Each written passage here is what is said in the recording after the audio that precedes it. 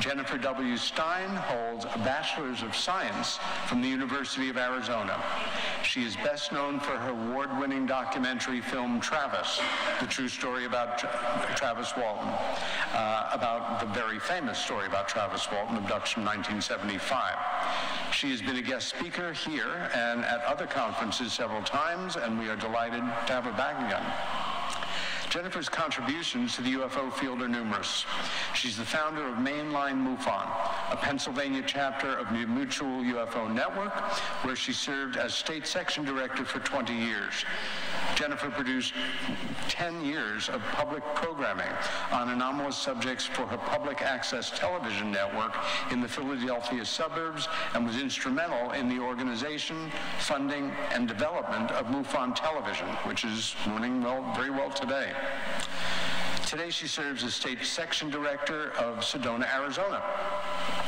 Part of Jennifer's bucket list was to have traveled to many of the ancient places written about by people like Zachariah Sitchin, who was a good friend of hers, Graham Hancock, Eric von Daniken, and Robert Shaw. The Sacred Valley of Peru was one of these sites. Today she will be speaking about the amazing architecture of the Sacred Valley of Peru. Enjoy her talk and give her a big welcome. Thank you. Thank you.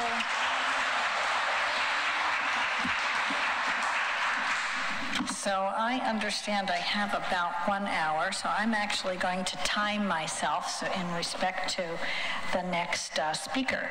So I am going to be speaking about unusual architecture that follows what's called the Urubamba River, and this is where it is on the map of Peru. It is a very beautiful river valley, as many as you know are, and I'm going to see how successful I am at advancing the slide. Let's see. There we go. So this is a close-up of the Urubamba River here, and the sites I'm going to be discussing are a site in Cusco, right in the heart of Cusco, called Coricancha. I'm also going to be discussing another site called Sacsayhuama. I may not be pronouncing that 100% correct. Then I'll also be discussing a site called Ollantaytambo here and Machu Picchu here. But you can see the Sacred River Valley. All of these circles and dots are additional sites that have very interesting megalithic architecture. So this is a spattering. If you ever decide you want to do something very interesting that's less expensive and less complicated than going to, say, Egypt to see the pyramids, I encourage you to go to Peru.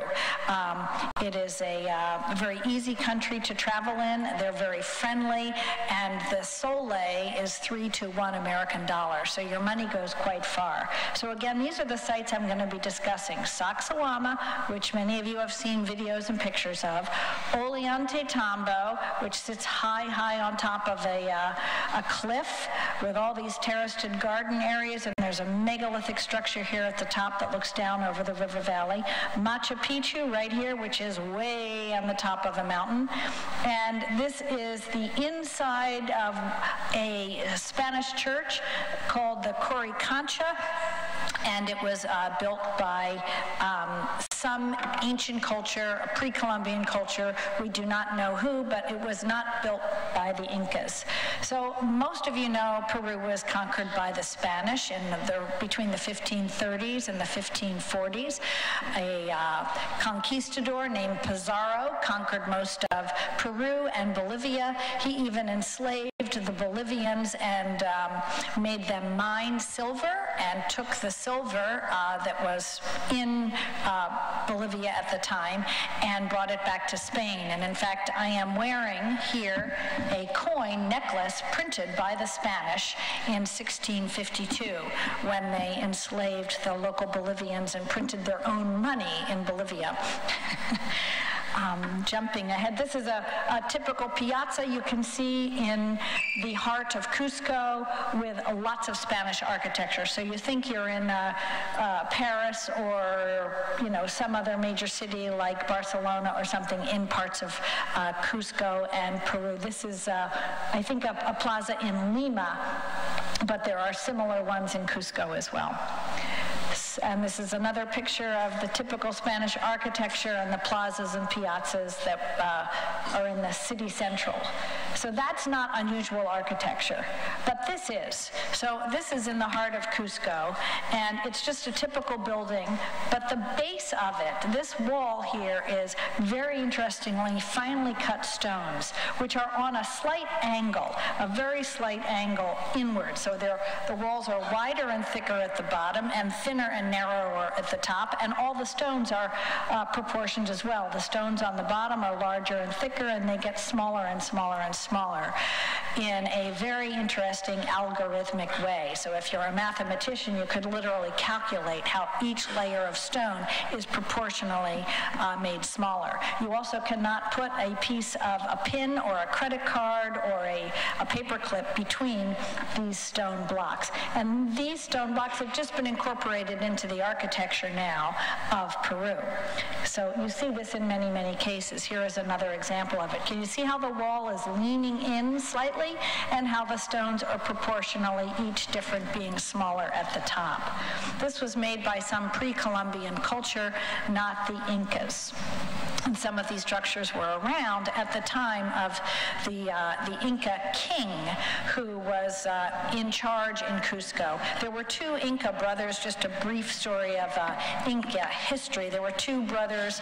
One lived in the northern edge of the Inca Empire in what is now called Quito, and he was the king of that regional area, and his other slightly older brother was in charge of what is now, we might say, Peru, or the lower Inca Empire, and they were sort of at war with one another. And it's only because they were most likely at war with one another that Pizarro's men were actually able to cut a deal with the Inca king up in the northern Quito area and overthrow and arrest and capture the king that was in charge of Cusco.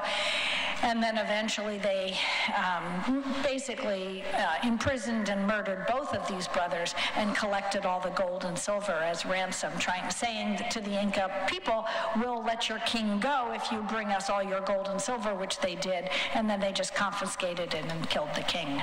That was the Spanish history there. Jumping forward, I mentioned a Spanish church which was built in the heart of Cusco. This is called the Church of Santo Domingo. So this is the Spanish church that was built. Hopefully you can hear me when I turn my head sideways, so I'll just turn the mic. And this wall here is not part of the Spanish architecture. This is part of the original structures that were pre-Columbian and were in place when the Spanish arrived. This is a model you can see of that wall when you go into the Spanish church, which is now a museum. And there were 4 buildings that were also inside this exterior wall. This was the heart of the ancient pre-Columbian culture that was discovered by the Incas and preserved and protected. And it was also, I believe, the home of the king. And there was a courtyard here filled with gold figurines. We know some of this history because it was recorded by the priest that traveled with Pizarro and his men. And in fact, they spent a lot of time with the Inca king as well in the prison cells and recorded some of their history and then confiscated some of their books. Most of them were burned and discarded, as so were the books in the Mayan and Aztec cultures. But they had books similar to the Aztecs and the Mayans, where they were picture books and they didn't really have articulated writing, but they did have a series of record keeping with knots and things like this, and what we might call graphic novels that depicted their history. But this courtyard was filled with gold figurines of animals, and the conquistadors collected all of that and melted down all of those gold figurines. This is another drawing done in the museum, which depicts the city that was built at that time when Pizarro's men conquered it. And this is the Cori Concha, or the heart of the city here. And there was a well in the heart of the city with 4 directional pathways that led out from it, denoting northwest, south, and east. And I will be showing you that. Now, what the conquistadors did, what the Spanish church did, is they literally built their structure over top of these central buildings, leaving the exterior wall here because they couldn't quite figure out how to build the church that large. But they built the church right on top of these, completely concealing them but incorporating them into the building. And they did that 3 times throughout history because this is an earthquake-prone area, and the church collapsed 3 times because of earthquake, and 3 times it was rebuilt, as you will see in my presentation. So this,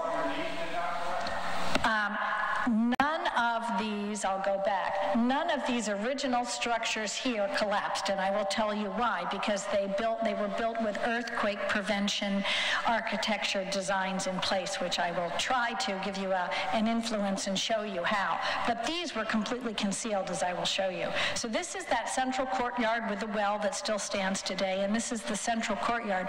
Over here are the Inca buildings, which the last time there was an earthquake, the local Quechuan people demanded that the city of Cusco and the country no longer cover these buildings over, and they open it as a museum. And the church could expand in the front, but they wanted this open as a museum, and they wanted to honor their ancient ancestors. So they rebuilt the church, leaving these structures free, as you will see in some of my pictures. This was one of the earlier churches that was built. This was the second one that was built. And here are some of the Franciscan priests who were there. This is a picture from around the 1950s or before. And this is the central courtyard, and they are standing in front of the well. You can see it right back here, but they are standing in front of a well, which is in the center of this courtyard. And this whole building collapsed in 1952. And when it did, they did not rebuild it the same way. This is what they rebuilt. Here's the well, and they exposed the indigenous or pre-Columbian ancient cultural buildings that were there. And you'll begin to start seeing, here's another picture of that, and you can see the 4 areas denoted in the brickwork in that central courtyard, denoting north, east, south, and west. In fact, if you walk around there with dowsing rods, your dowsing rods ping. So there's definitely something going on with ley lines here.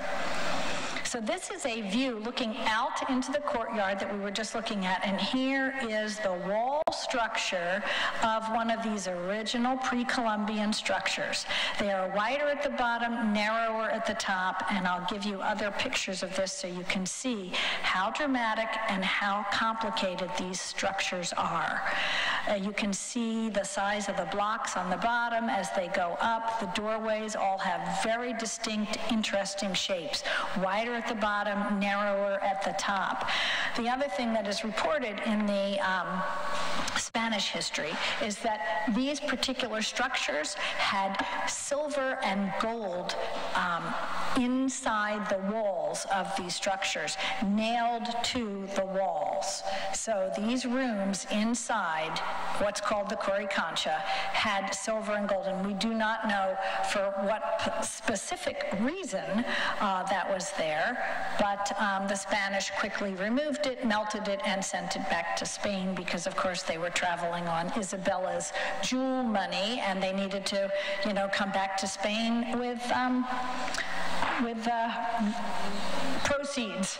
This is just me standing there pointing out the difference between some of the pre-Columbian walls. One was taken apart in the last building, and here is the new church behind it, and here is some of the pre-Inca block walls. You can see how larger, smaller, and smaller the construction was. That's the overlap of the 2 structures.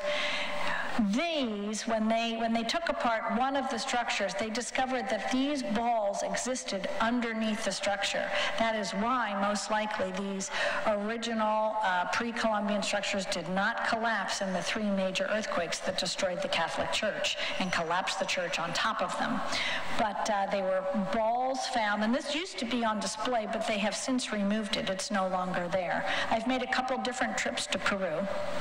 Here's another picture of these structures, and here is the courtyard out here. So you can walk around the courtyard and see them on one side of the courtyard and the other, and these are like tall glass windows where you're sort of seeing reflection of the church in the tall glass windows, but that lets in natural light, so you can see these structures well. Here is another view of that walkway, the light coming in from the open windows. Here's a doorway going into one of these structures.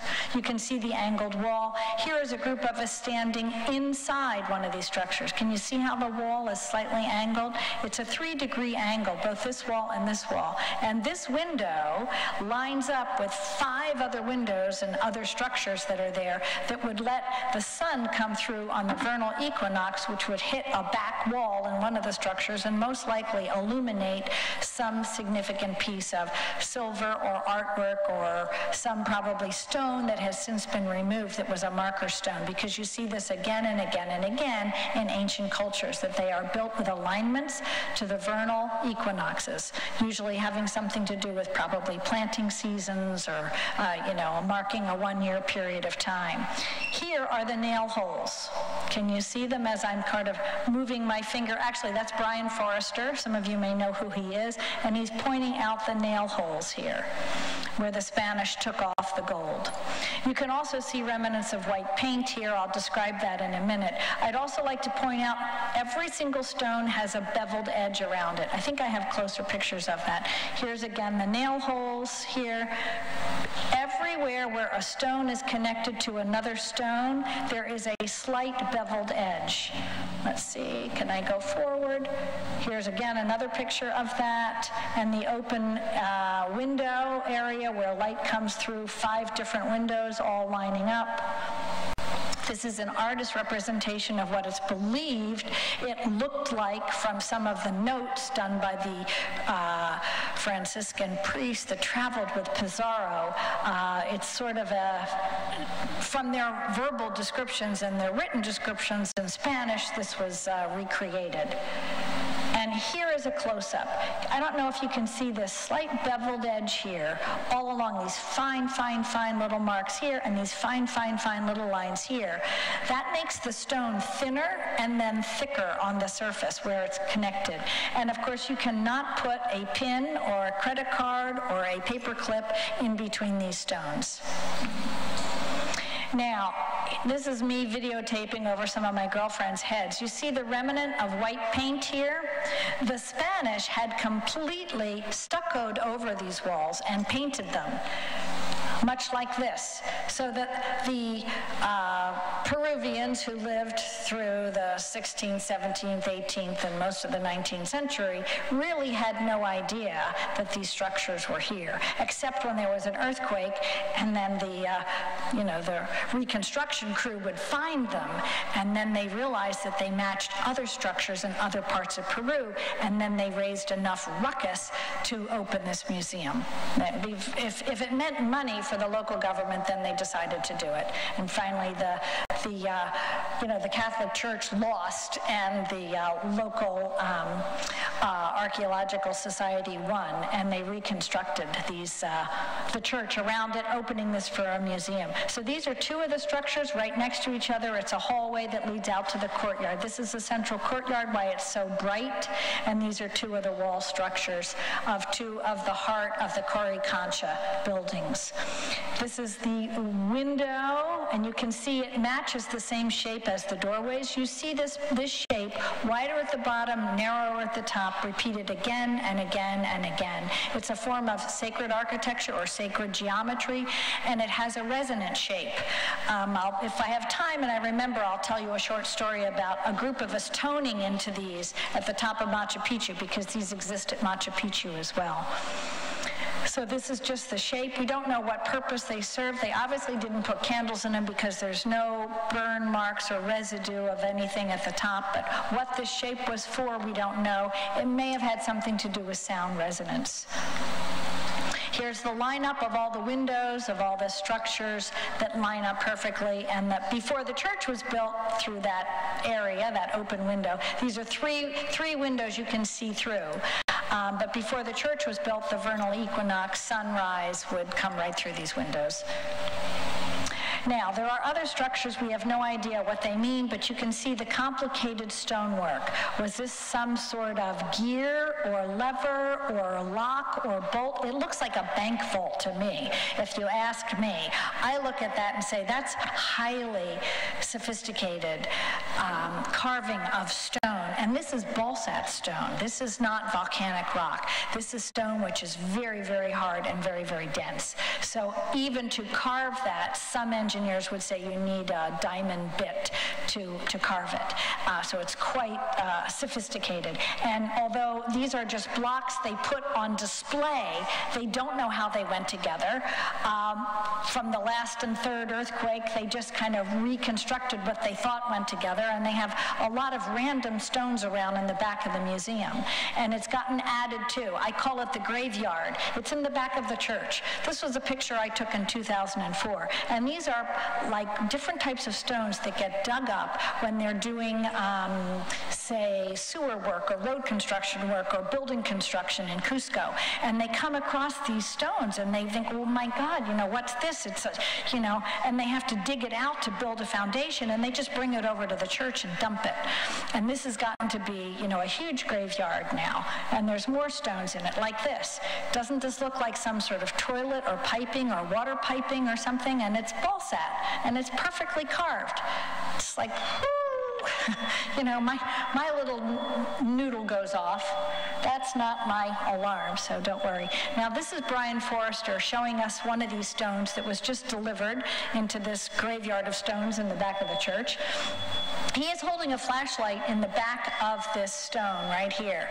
And halfway through this block, which is, say, yay big, like this, and about this high, right, quite large, there is a hole drilled through the stone which changes its depth and dimension halfway through the stone. Are there any plumbers here who understand compression of water and piping, and the different size of pipes adds a higher level of pressure to water traveling through it? So this was actually some sort of pressure gauge that would increase the pressure in water tunneling through that. And it is finely cut on the inside, looking like it was manufactured with some sort of diamond bit. So, you know, halfway through this, the hole is big, and then it condenses down to be quite small. This is a close-up picture of it. You can see right here, midway through the stone, the hole gets thinner or smaller. So this is not Incan architecture. This is pre-Columbian, and we do not know who built it. Lots of things like this, lots of stones like this around. Now, we often call this a key cut, and in many cases you can find structures in certainly other countries, also in Peru in places where that was filled with metal. Early form of iron. So there would be two stones next to each other, and there would be metal poured in here, which would then solidify, and it would hold the stones together in the event of an earthquake, which were prolific through many centuries in this area. Here are other random stones in this graveyard of stones in the back of the Santo Domingo Church. Some more. Certainly looks like a water system to me, a very sophisticated one. There are other stones which don't make sense. This reminds me of what's called the hitching post of the sun, which is at the top of Machu Picchu, and I will share that with you if I get to it. So now we're on to the second site. This is a site called Sacsayhuama. This is a magnificent plateau that sits above the city of Cusco. So you can look down from Sacsayhuama and see the city of Cusco out behind you. And these stones are really enormously huge. Also, the same type of beveling exists, where one stone meets another, the stone edges are beveled in and then kind of pop out and get bigger. And these stones also they aren't perfect squares. A lot of times they jut up and they're kind of like angled edges, and they are huge. They're also built with a similar proportional geometry like I described before. Sacsayhuama is a zigzag wall, and it's 3 walls, one on top of another, which like you would imagine like a wedding cake or a birthday cake. You know, the big one's bigger on the bottom and then they get smaller and smaller. So there are 3 stacked walls that stand on top of one another, filled in on a cliff or on a hill. And you'll begin to see these here. And I think this is actually a little aerial video I can show you. So look at this zigzag wall here and the megalithic stones, and then there's a stairway up to the 2nd plateau, then a stairway up to the 3rd plateau, then a stairway up to the top where there are some very interesting remnants of structures, but we don't know exactly what they are. So you can see how this is larger, smaller, and smaller. It's very proportioned, much like Disneyland is. If you have ever gone to Disneyland or Disney World, and the ground levels are human-sized, but the upper levels are proportioned smaller, so they kind of look cute and petite, and you know, everything is custom-sized. Let me see if this video will play. It's an audio-free video, but it gives you an aerial view of this wall of Sacsayhuama here. This is another structure at the top of Sacsayhuama that's over here. It looks like a round ball court. This is at the top of these 3-tiered birthday cake walls, and we don't know what this is or what purpose it served, and it's never been reconstructed, and there's no history of it. Again, here's a view of the 3 walls looking down over this plaza, and then there's a high hill on the other side. This is looking out at the city of Cusco. That round amphitheater, a big hill cliff, this large plaza, the 3 stacked stone walls, and what's left on the top. Sacsayhuama is a huge megalithic site. We don't have enough time to go into it, but that gives you the perspective of the city of Cusco below it. And these are some of my pictures as we walk down from the adjacent hill down and across this green plaza or piazza, or just, you know, green open field, and then up into some of these structures. I think this might be a quick little video I did showing you what this zigzag wall looks like. And I imagine that this was some sort of defense mechanism put in place with a zigzag wall like that, and there probably was some sort of, you know, major hub or structure up here, probably for a king of some sort.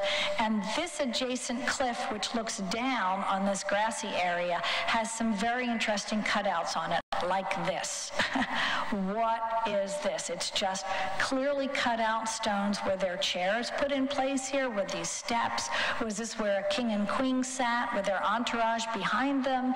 This is some of the suspected ideas of what this served. But these are perfectly cut stones. When I was with Brian Forrester, a lot of times he was standing there measuring them with a T-bar and things like that. They're perfectly level. He travels with a leveler and a T-bar and all sorts of things. So this is, again, looking at the proportional size. You can see how big they are in relation to people.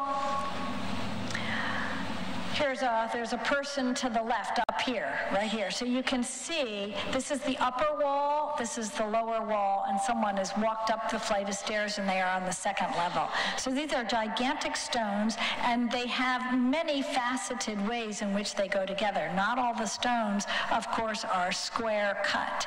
And the way they are faceted together without your ability to stick a pin or a credit card or anything in between them, except in some cases of earthquake where some of the stones have separated, and then you can see in, and you can see how perfectly flat they were carved or etched to put them together, and it's really still unclear how this was built. And you can see the beveling. Do you see how this is a narrowed edge that kind of collapses in and then bulks back out with the majority of the stone? Here is a good beveled edge here. So wherever the stones are fit together, they are beveled. Quite interesting.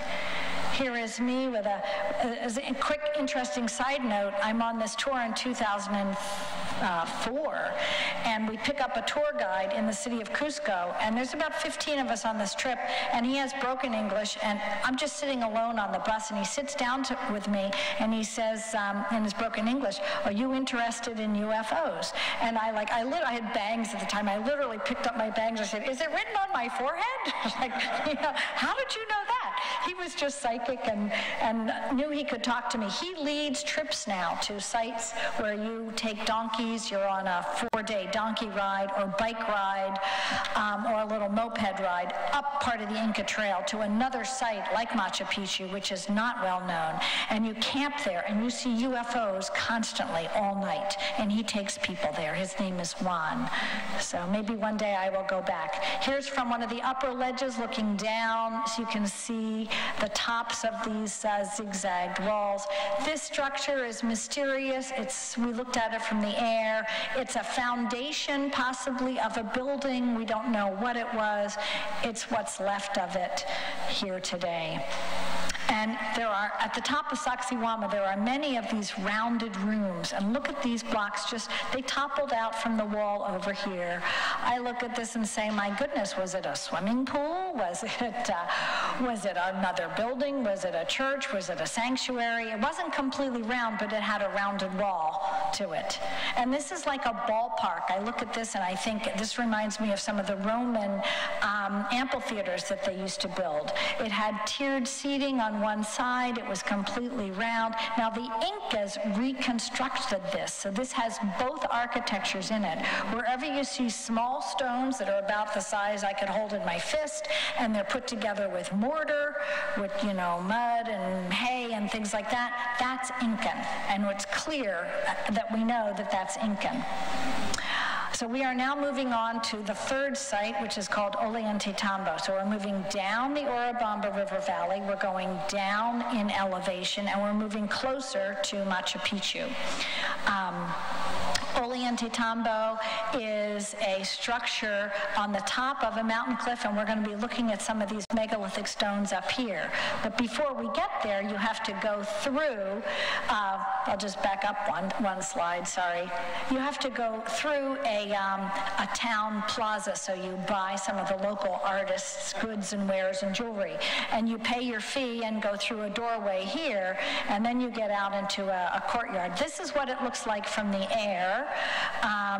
So this is that wall I was showing you before. This is buses in the central plaza where you can shop and buy, weavings and water bottle carriers, and this is the town of Ollantaytambo. And these are tiered structures which were most likely put in for farming. If you are going to farm in a mountainous region in high elevation, if you have stone terrace walls like this, it makes it flat for you to farm, and the stones heat up so that when you're in colder temperatures, the stones hold the heat for the soil so that the seeds can germinate. It's also quite brilliant that if you're farming in an area like this, water runoff from the top terrace runs down through the various terraces. And plus there's also water canals from the top of the mountain that brought water down to different terraces. So they had well positioned themselves in an area strategic for visual defense and for farming, quite interestingly. And these walls were built by the Inca culture, and you'll see that shortly. One of the authors that I discovered while I was in Peru is an author that came to the conclusion that all of the structures in Peru, all of the ancient sites, had an animal motif that you could see from the air, much like the Nazca lines. So I'll go back to the next slide, and you can see roughly where the tiering looked like the, say, hair or the sides of a llama with its baby. I'll go back once more and show it to you. This is the baby face in here, and there's more structure that goes around the side. I don't know if that's really through or not, but here is the piazza you walk through and the doorway to come into the site. And this is a better description, laying it out for you. So this is the piazza you walk through. Once you get through that doorway, this is what you see. Here are the terraced walls, and you must walk up a series of steps very, very, very high. And it's difficult to do because you're in high elevation. You're probably at about 8,000 or 9,000 feet here. And when you get up to the top, you're probably around maybe close to 10. So this is the walkway, and there are these very unusual stones, I'll point out here, that have fallen probably in the past from above. This is an unusual wall, probably pre-Columbian, but these walls here, as you will see, I'll give you close-up pictures, those are Inca walls. Well, I don't know if you can see this. This looks like an I-beam. This kind of looks like a step. We'll go in a little closer. You can see them. This is one of our friends walking up. We stood here and talked about these stones. Like, what the heck is that? It's probably a stairway or doorway entrance into some kind of structure.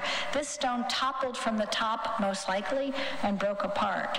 I'm standing here sweating already, taking off my shirt. This was one of our tour guides, and this is a very unusual I-beam behind us. I don't know if you can see it, but it's cut out here and here. You can see how tall it is based on the size of my body standing there, holding my arms up. And this is the back of the stone, and the front of it is here. So this is a split picture with the same stone photographed from the back or side and from the front. What purpose it served in these structures, I don't know. But look behind you, this is an Inca wall. This is constructed by the Incas. This type of structure is pre-Columbian, the pre-culture that was there in the past. Now we have started to walk up these terraced stairways with these Inca walls and these Inca garden patches. We're looking down on the bazaar, the plaza, and the entrance wall you have to come through. Now there's very interesting structures all along here. What I'm also pointing out is there is a face carved on the adjacent mountainside. People say this is Viracocha.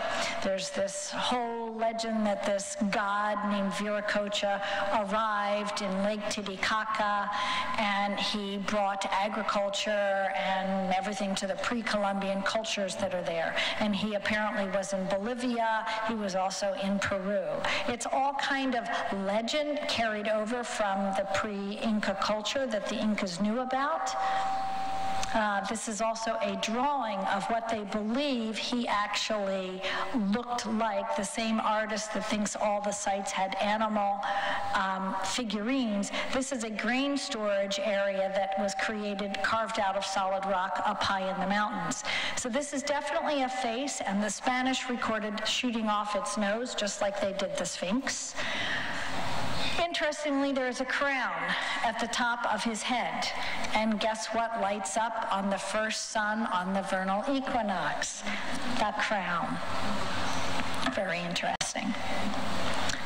Okay, jumping ahead. Now I'm going further and further up that terracing. I'm giving you a view looking back down at the piazza, the plaza where you can buy crafts, and you can walk up these terraced areas.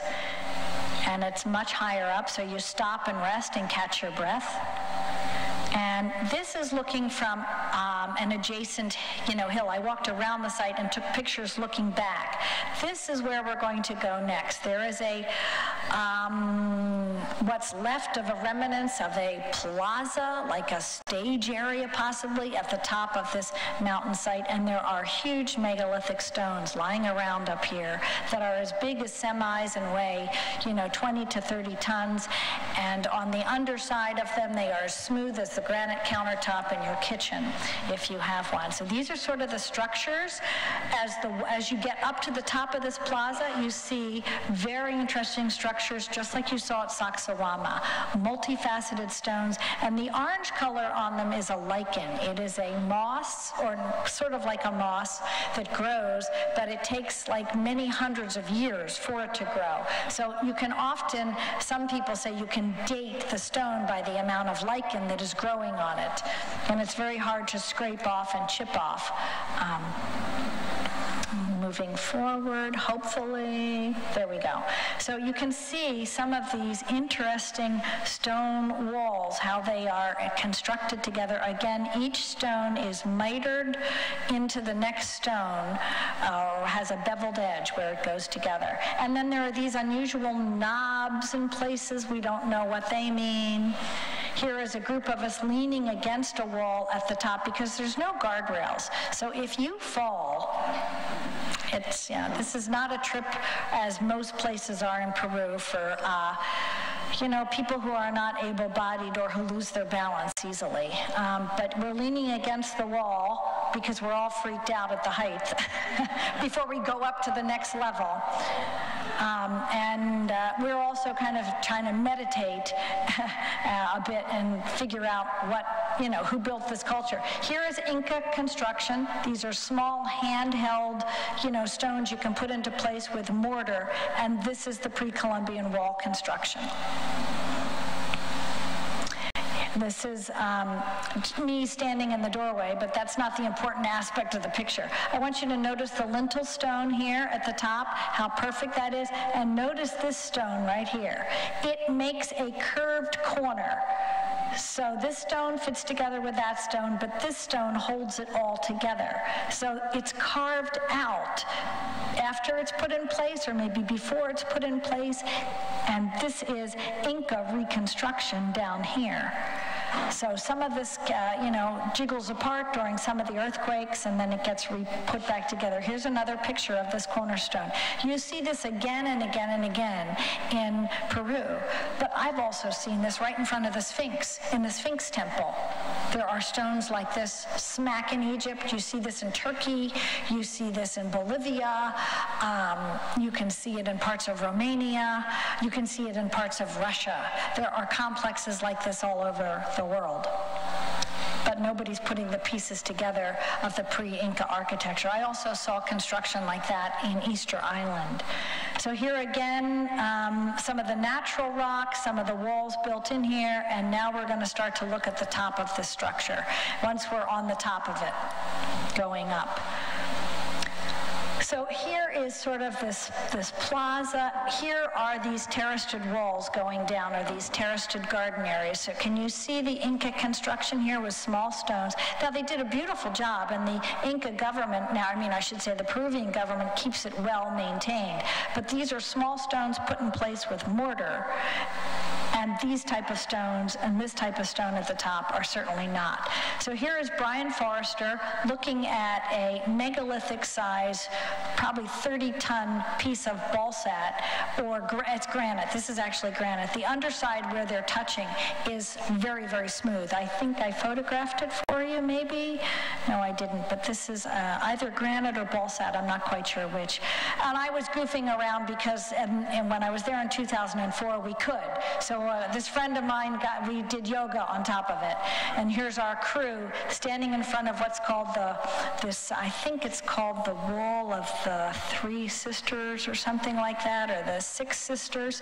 These are solid stone panels that are flat. They're wide, about as wide as my arms. They're about this thick.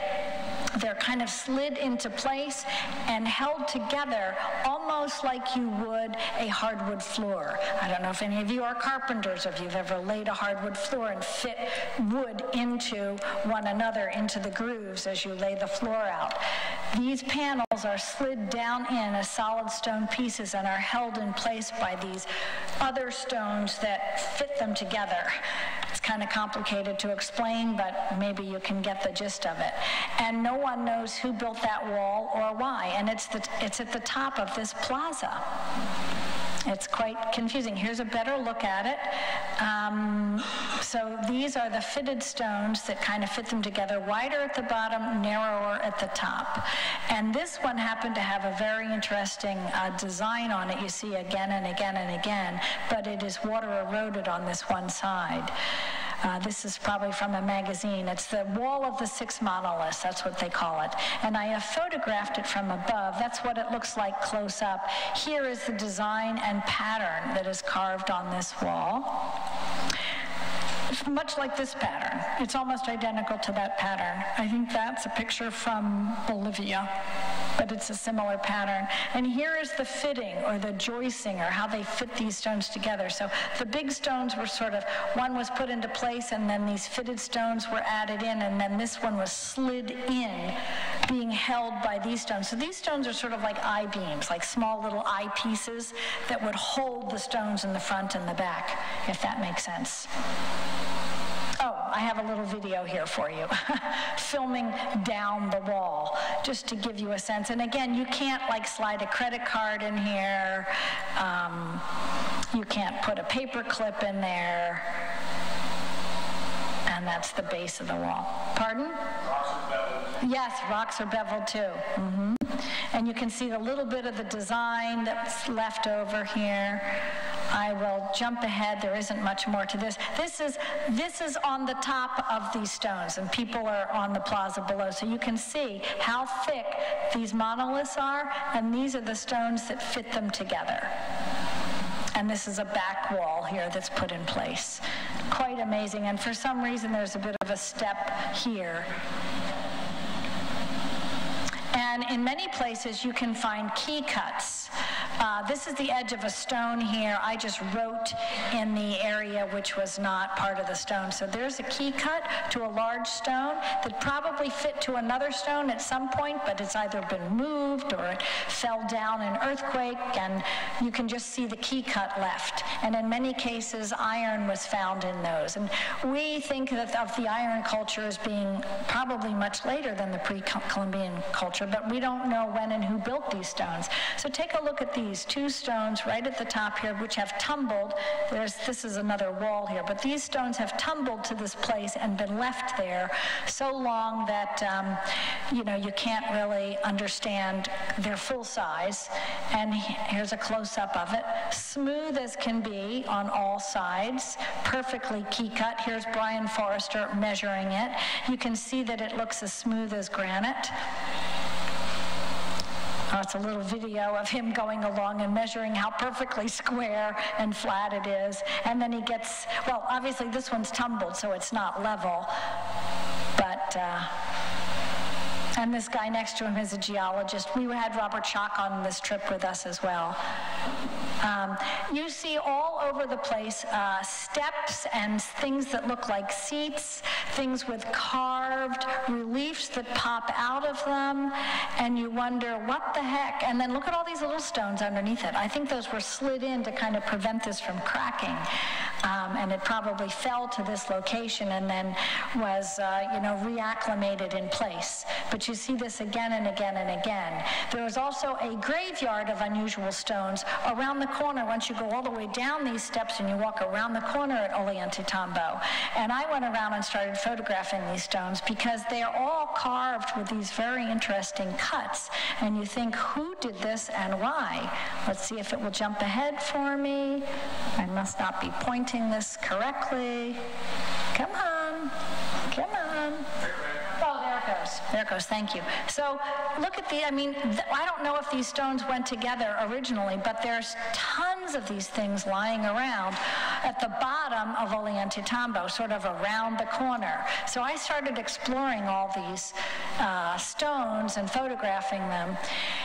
And there are a number of things like this, where there is an underwater, man-made, small aqueduct of some sort that brings water out to solid base, carved out, perfectly shaped rectangles that have little drain holes that are rounded on the side that then take the water further underground and further out into other terraced areas. So there was a series of these springs, this spring water. We can denote the water by looking at it, under a microscope and seeing what spring it comes from inside these mountains that these structures were built on. But there are several of these, and they are astonishing. This is one I want to take a few minutes to describe to you because it shows you how things change over time. So this is at the base of Ollantaytambo. I was walking around. It was almost dusk, so I barely got this picture. These are two identical aqueducts that come out from deep within the mountain and drop out into this, what was a solid base cut out stone. This was one major stone cut out with a bathtub-like structure to it, and in the base of it, it had two reliefs of perfectly four-shaped pyramids. And where the water came out, it hit these stone pyramids, which were reliefs from the floor up of this solid, I'll call it a bathtub for a lack of a better descriptive term. And then this whole thing drained out of the side corner. So I took this picture in 2004, astonished that I saw pyramids. I saw 3 or 4 of them at Ollantaytambo like this, but this was the only one, a pair of 2 of them. And it was very interesting that they you know, I kind of felt like there's some kind of resonance going on here, and there's some kind of charging going on with the pyramids or something. I didn't know what, but I was fascinated. Here's a close-up picture of these pyramids, and this is all solid stone. I literally put my hand down and felt it. And here's another picture of it, of one of them by itself with the water hitting it. So the pyramid sat above the water line. It was kind of designed that the water would run out. I imagine in heavy rains or, you know, different times of year, maybe there was more water coming in there. I'm not sure. But there was a small round drain hole, so these pyramids sat up above the level of the water. Let's go forward. Now, this is a picture I took in 2012. I came back to discover the bottom floor was cut apart, the pyramids were gone. And this was just a series of flat stones put in here, and the water level was kind of higher. So they dug down, took the base out of this, and someone took the pyramids. Who took them? I don't know. I tried to get Brian Forrester's wife to discuss with the Ollantaytambo entrance guard what happened, and he, you know, it's like, no answer. Didn't even know what I was talking about. Then they said, no, they were never there. There were no pyramids there. And that's a little video I took of it.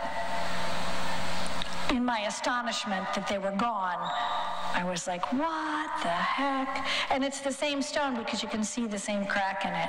So this is just what the mountain looks around it. Like, look at this unusual stone, just slid down from above. You see all these cutouts in the wall behind you where stone, solid stone was cut out. And how the heck did they do that? Because they had to cut the back wall, and they had to cut in and down the back wall to take out a piece of stone. I don't think that stone came from there, but, you know, you see evidence where the stone was taken from. This is Inca construction. Stones like that is pre-Columbian. Now, this is one more that still exists with a pyramid. This is right at the base of Ollantaytambo, right when you walk through the gate, you can walk over to see this. And look at how articulate this is. This waterfall is kind of set up in this base that is here. This is created with a couple of stones together, and of course it drains out. Really quite fascinating. This is another piece at Ollantaytambo. And what I'm showing you here, this is from a magazine, not one of my pictures because I was not there on the vernal equinox. But you see these like reliefs, round, like what look like pipes or dowels coming out from the stone, but they are stone and they are relief carved on it, and they create shadows. Now on the vernal equinox, what happens is the shadow fills these grooves. There was probably a groove here too that this shadow fit, and the stone was either taken away or broken through some kind of earthquake, we don't know. But you see things like this again and again in Peru. Now we're moving on to the last site that I'll be discussing for you, and we'll see how I'm doing on time. 19 minutes, so that I'm good. So this is Machu Picchu as it was found in 1913 by the explorer Hiram Bingham, who was a British explorer. He had gone to Peru, and the only reason he discovered this is there had been a lightning strike and quite a significant fire. And the fire had burnt through the overbrush, exposing this so it was visual. Now, the local Incas who live along the Inca Trail, and there are still small indigenous groups that live along along the Inca Trail and live in a town right below this, which is called the Hot Springs. I forget what it is in Spanish. I'll think of it in a minute. But there's a cute little town at the base of this Machu Picchu where everyone goes and stays if you're going to visit Machu Picchu. So local people told him about this, and they took him there, and he was able to actually see it with some perspective, and it wasn't completely overgrown because of a fire. And that's when it started to become explored. So this is one of the first and rare pictures, but you can see major structures, which I'm going to point out to you. This one here and this one here. This is called I think the Church of the Sun, or the Temple of the Sun, and this is called the Wall of the Three Sisters, or the Three Walls, and up here is the Hitching Post of the Sun. So we'll go forward. This is what it looks like today, almost looking at it from the same perspective. And I'm going to talk about three major structures. This one here, the Hitching Post of the Sun, and a church structure which you can't see too well, but it's got a rounded wall here. So these are megalithic structures. Oh, I actually put in arrows for you. Look at that. It's been a while since I looked at this presentation, so the three walls and the Temple of the Sun, they're pointed for you. I forgot I did that. So this artist who did drawings and depictions and stating that each sacred site in Israel was an animal, he believes that Peru, or Machu Picchu here, was actually an alligator. So I'll just go back one for you, looking at the structure which he lays out. He also believes there's the face of a wolf in the Machu Picchu behind it. So, whoops, okay. I'll continue to go forward now. I didn't realize I was going in reverse. So, very interesting alligator. Potentially, this would be the alligator if it is, in fact, an alligator. We don't know.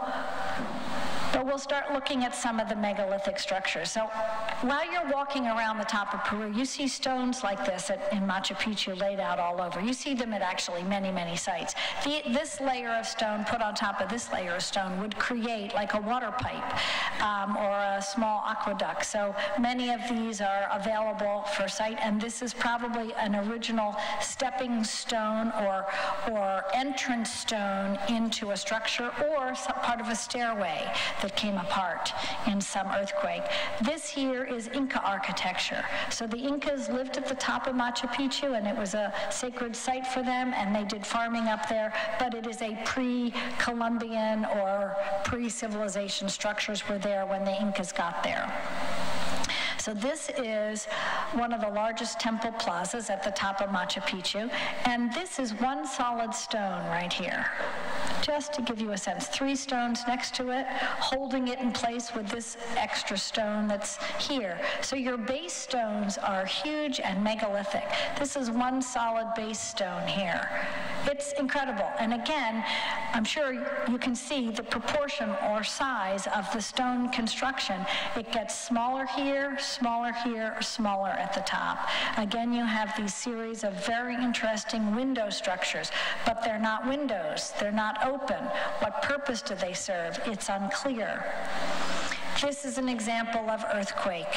This is way high at the top of the mountain. You can see how these stones were kind of jiggled apart, but the whole structure is still standing, which is amazing. So this is one solid stone base here, and interestingly, this kind of has like a cutout in it, a relief cutout.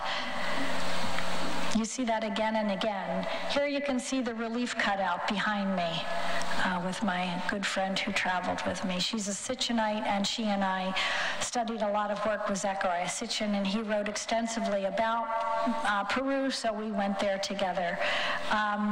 Again, you see the size and structures of these stones getting smaller and smaller. This is the third wall going around. So we looked at this back wall, we looked at the other side, and this is the third side. Again, you can see the base stone, how large it is. Going forward. Now, there's 3 windows that sit over here, and I'm going to show them next to you, I believe. Okay, this is walking around this structure with 3 walls, and you can see this base stone here, and the wall that goes back, and then there's a little temple behind here. Also beveled edges everywhere. Here's again a look at the 3 walls, and we were walking down that pathway in the last picture, and I was showing you the outside of that wall. This is Inca architecture. This is pre-Columbian architecture. This is a picture from Hiram Bingham, and I'm showing you this 3-walled structure here from the ancient picture of Hiram Bingham in 1911. And you can see that the earthquake had already happened by 1911. That's the point of that slide. And here I'm showing you the next thing we're going to look at, which is called the 3 windows, I think. Yep, that's just the earthquake evidence. Here is the 3 windows. Now, interestingly enough, these 3 windows, you could look out and see down into the Urubamba River Valley. Let's see, how am I doing? It says I have 12 minutes, Peter. Hopefully I do. These are looking at these 3 structures again. You notice the shape? Very interesting, wider at the bottom, narrower at the top. And this one is a non-window. What purpose does that serve? We don't know. This is looking from the outside of that wall. And I want you to note where these X's are. Look at this large cornerstone again. You see how large these stone structures are. And you're way up top, you're like 7,000 feet in the air here. This cornerstone, again, is carved. It's put in place and then may be carved in place to curve and fit together. This is the Temple of the Sun. Very interesting. Alignment happens on the morning of the vernal equinox. The sun comes across through this doorway and makes a straight line across here. Interestingly, it originally was carved with an arc or a cutout, a point in the top of this stone. And the archaeologists in Peru filled it in with cement because they thought it would crack. But if they hadn't filled it in, you would get a straight line and then a widening line across that base floor of this temple when the sun came up on the vernal equinox. This is what it looks like from below, and this is where the concrete was filled in at the top of that stone. And this is all built on top of this base, right? Which is really quite stunning. This is a quick little video I think I made scrolling down underneath the Temple of the Sun, which is all carved out with some steps, and it's like a little meditation center in there. We don't know what purpose it serves, but look at this structure here to hold everything up in place. It's just bizarre. You kind of think you're on an acid trip, or you're when you're looking at this stuff, you're going, is this really what I'm seeing? So this is a split screen right here. I've given you 2 visuals of the Temple of the Sun. This is sort of looking at it from above, the rounded curved wall. The sun comes through, goes across, and this is looking at it from underneath, from the side view. Pretty amazing. Now, right at the Temple of the Sun, you have one of these water aqueducts that comes down and then drains through this hole. Look at these stone structure walls at the top of Machu Picchu. That's an Inca stone construction back here. This is pre-Columbian. And then this is some more enormous stone structures. This is the hitching post of the sun. On the vernal equinox, when the sun comes up, it seems to sit. If you're, say, down in the plaza, the sun comes up and almost sits right on top of this structure. It's a very weird cut. All of these different points and marks on it have different alignments for different seasons. And this creates a shadow across the top of Machu Picchu as well, across that major plaza, green grassy area at the top of Machu Picchu. So it's known as the hitching post of the sun because the sun seems to sit on it, but what other purpose it serves is still beyond our understanding today. And again, there are no guardrails here. So if you tumble, it's goodbye. Goodbye. And it can be, let me tell you, it's scary because you can easily, have you ever backed up into somebody at a museum and knocked into them, or your backpack hits them, and I'm standing there with a camera, I'm not even looking at who's around me. You have to, take a deep breath. More earthquake, evidence of earthquake damage here. But originally these stones fit perfectly together. And that's where I'm going to stop. I don't know if I have any time for questions. I'm happy to.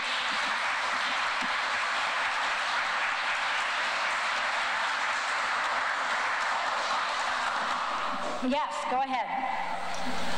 Yes, you in the black. Can you please talk about the earthquake round stones, how big they are, and what happened to them? You said the earthquake round stones? Well, okay, yes.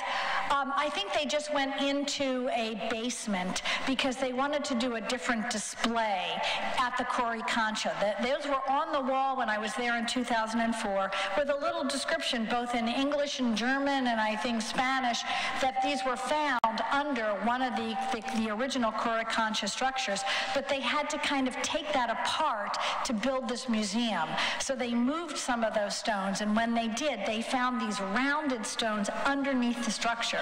So they figured out that most likely, just like in Japan today, they will build mega structures on top of huge rounded rolling casters so that the building will roll in an earthquake. So they probably took those rounded stones and put them in the basement of the museum or a storage. How big? Like this? You could hold them? Yeah, they're version of ball bearings, absolutely.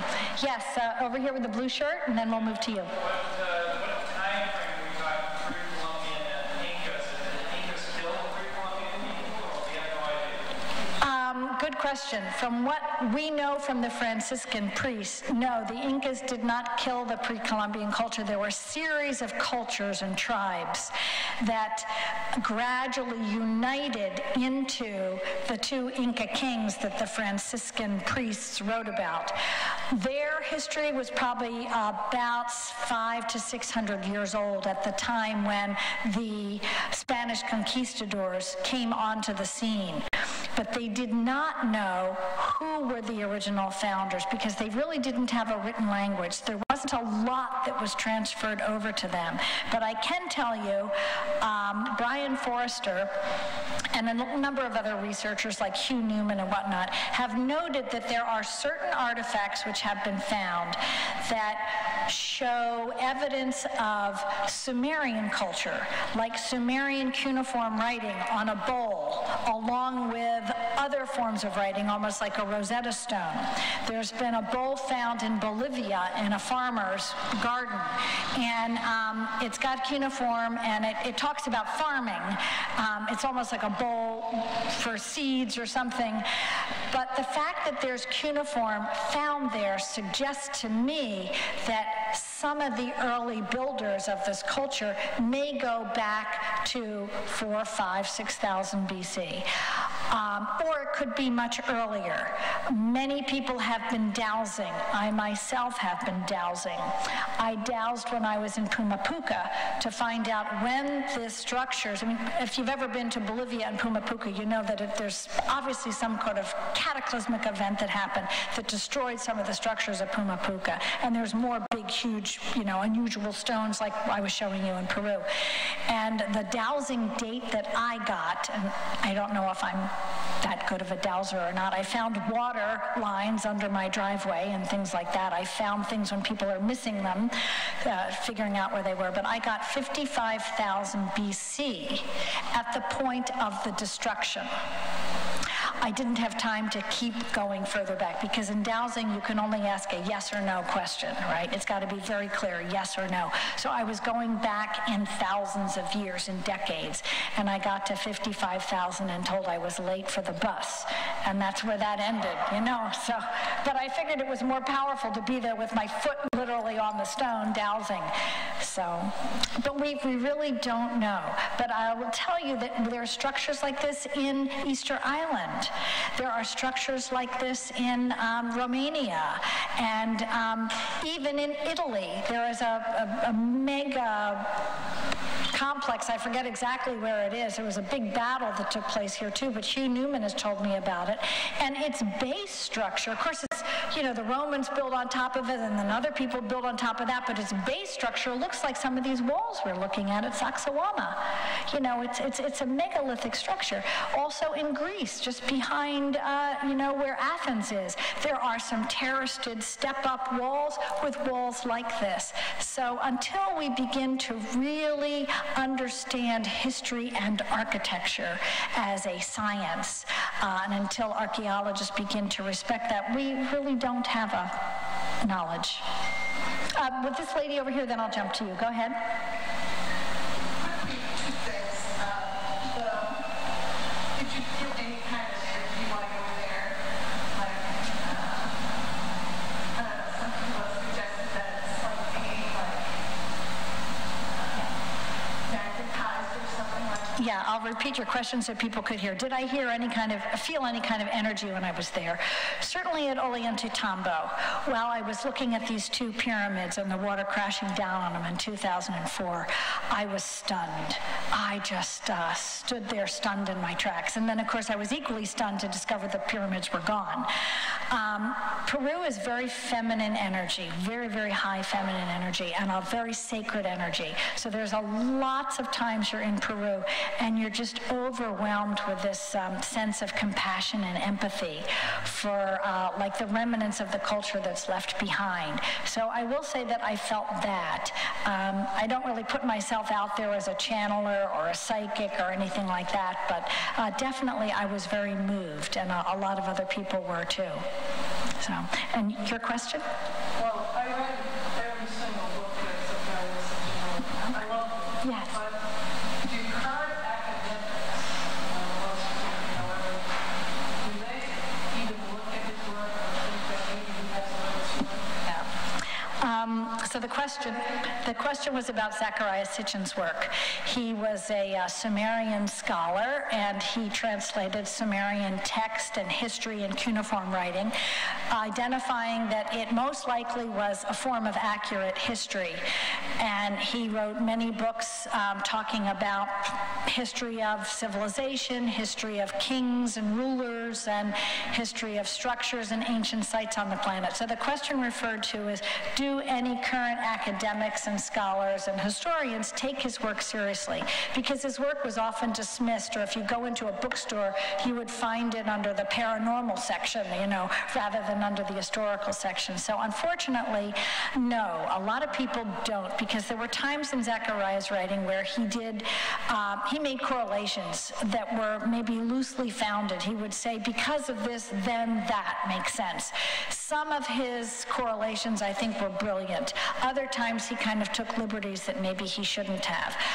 But he made correlations to, say, the number 12 and the 12 decimal counting system and the way we keep time today, and many ancient structures like Stonehenge, all in the base of 12. I think he really contributed quite a lot to various pieces of history we don't understand. And I really read and respected his work, and I think it has keys and clues. But when I was traveling with Robert Schoch, he would dismiss Zachariah's work. So no, his work is not really yet fit into the proper place in history where it belongs. Is that it for time? Okay, thank you very much.